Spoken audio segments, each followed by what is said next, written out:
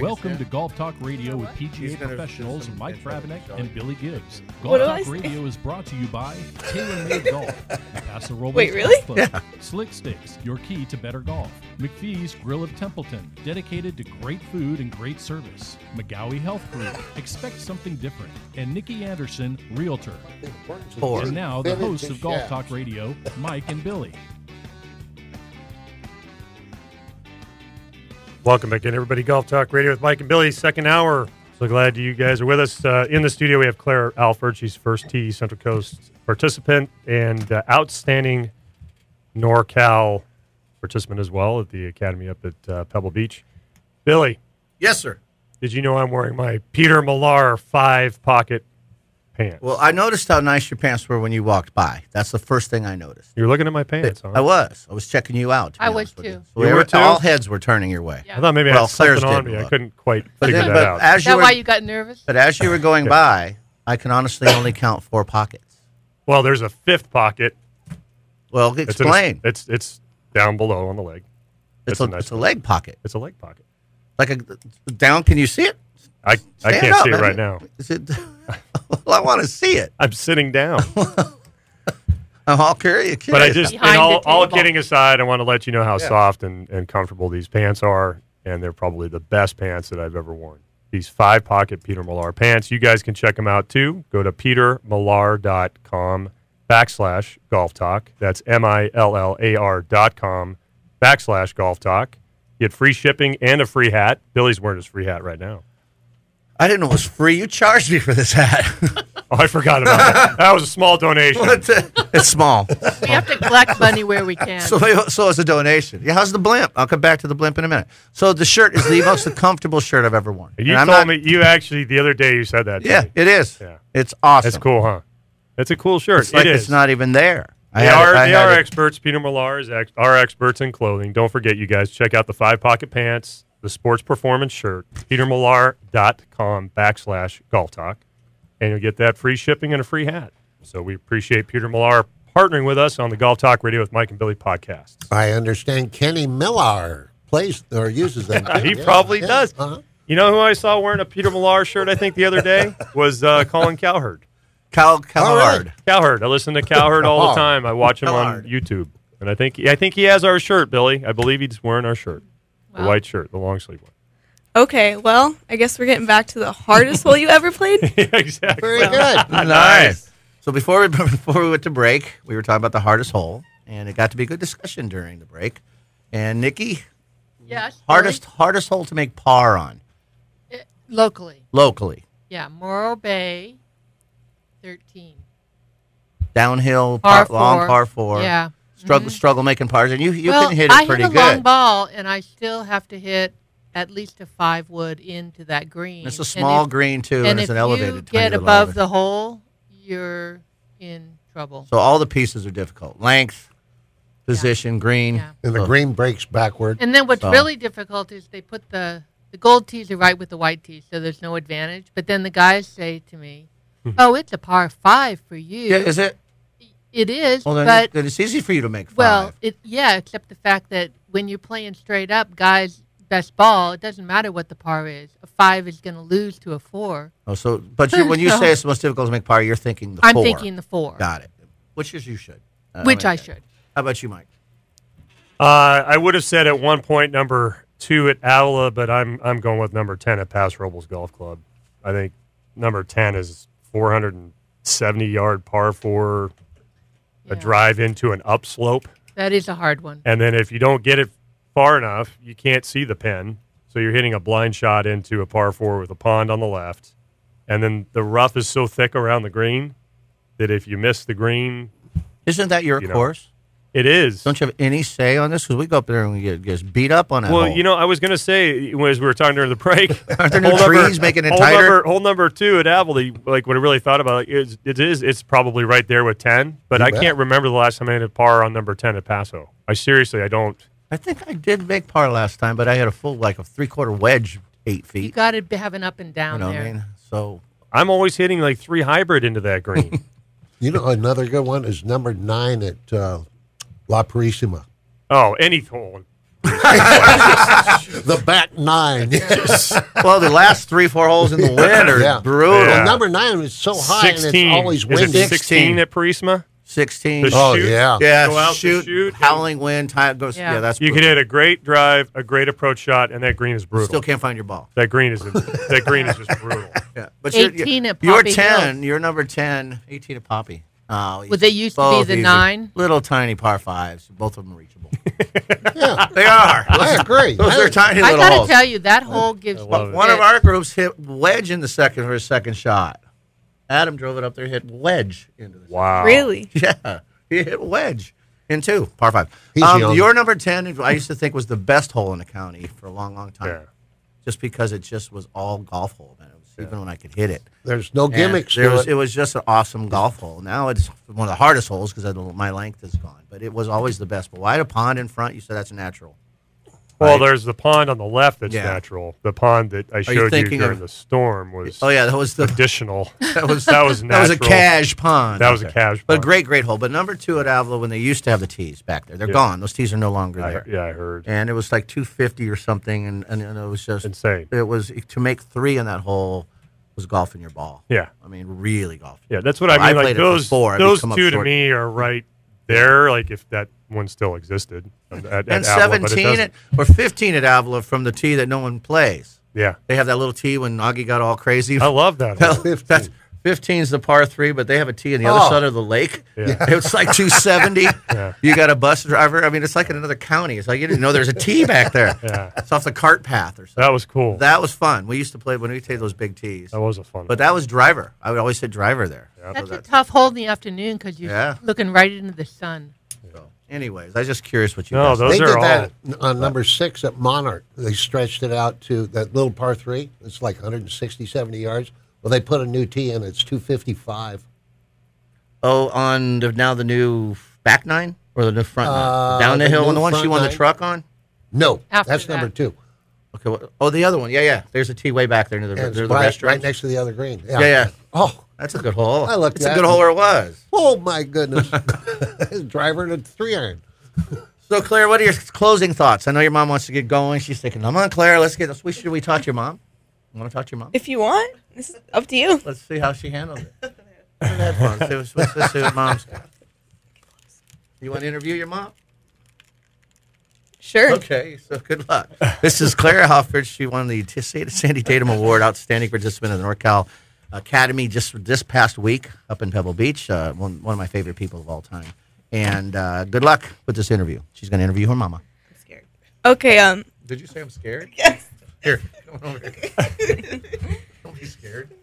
First of all, Mom, who do you like better, me or my brother? No, I'm just kidding. I'm just kidding. I love you both. Oh, wow. It goes to the throat on the first question. Obviously, the brother. Obviously, Reed. Of course. So, how is golf different from the other sports I've played in general? It was interesting to me when you started playing golf, but then once you started, I realized how much you loved it. So, as I watch you, I'm actually learning to enjoy it more. Can I just follow up? Why interesting? What do you said the word? It was interesting. Can you elaborate? Sometimes I think she's playing pinball, but I'm not sure. Thanks for that one, Mom. I love you. That's awesome. Threw in the I love you after that. Oh, that's funny. How about how do you feel about the first tee leadership camps? Because I think they're great, but I'm sure as a parent you can see how they're really important. I wish we'd have known about the first tee years ago.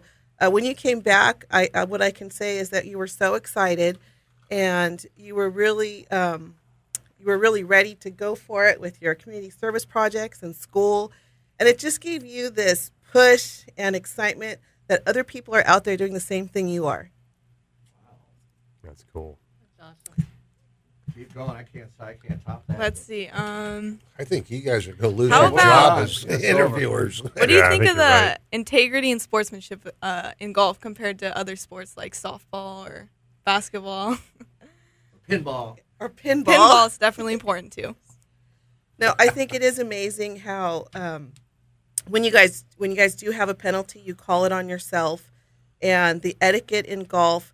It's just an amazing sport. I'm learning a lot about it because, like I said, I did not know much about it. But compared to other sports, I love it. I love the people playing it, and I love the whole environment and what it stands for. It's just an amazing sport. I have a follow-up question, if I may. Obviously, she's great in sports. When you mentioned golf in the beginning, it surprised you because she struggled at first. Is that a yes? Yes. It's because you're not used to seeing her struggle in most anything she does. Is that a yes? That is correct.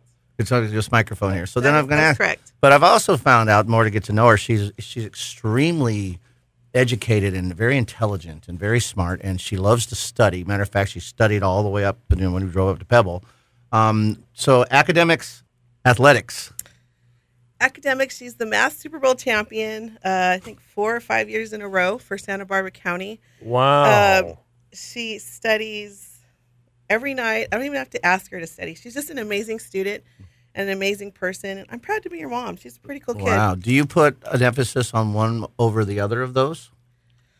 My emphasis is on being a good person and giving back to your community, and it's the journey. I think for everything in life, it's actually the journey, not the awards, and that's how we're in our family. cry. Well, you've obviously the mission accomplished when you're raising this young lady, because everything you just said is what she exemplifies, and she exhibits that behavior. To you, academics, you didn't ever mention you're the Super Bowl math champion of the world. You never mentioned that to me. Congratulations. Very cool. So you got a few trophies hanging out in that room of yours? Yeah. So athletics or academics, are they equal to you? Academics are more important to me just because I think it's because I really love to do and I want to be an anesthesiologist. But I do still take golf seriously. It's just about finding the balance between your school, your sports, and, of course, your community, giving back, other things you need to do, making those relationships. Why an anesthesia? I can't even say it, let alone spell it. Say Irish wristwatch. Put her to sleeper person. So, wow, I know. So he just asked a great question. Why anesthesiology? I think it's because the medical field has always interested me, and I thought it's kind of cool because you get to see all the other operations. You're not really just confined to, like a cardiovascular surgeon is just the heart, or a neurosurgeon's just the brain. Yeah, you but you got to stay everything. focused on keeping your person alive here. Yes. You're going to be sitting there gawking at these people. Ooh, what are you cutting there? And then it definitely, especially if you're an emergency room anesthesiologist and just getting to kind of stabilize the person and get them going before they really figure out what's going on, keeping them breathing, We got to keeping incubate. them alive. Incubate. That's a pressure situation. So, do you have medical people in your family? You have doctors in your family? Yes, my dad and my grandpa are both optometrists. So Ooh, wow. Wow. Those eyeball people? Yeah, yes, That's that's correct. You are correct. one of the first things whenever when she first mentioned, she came up to the academy and checked in. She has great teeth. That's what everybody said. She's such a nice girl, but she has great teeth. Like it was on the application. You have great You teeth. have great teeth. Yeah. What'd you say about a horse? Because she's. Yeah, you really don't.